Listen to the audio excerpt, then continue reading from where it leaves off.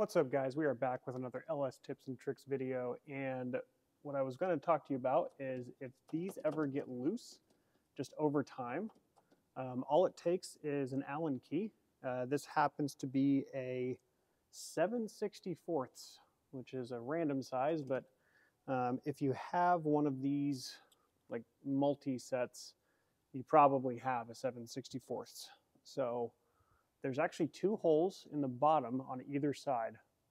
And all you're going to do is put your Allen key in there.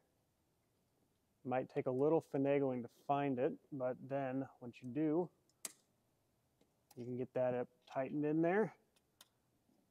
And this is aluminum, so you want to be a little gentle, not to strip it out, but that is solid as a rock now. So if those are ever wiggly, two holes down here, 7/64 Allen wrench, should be good to go.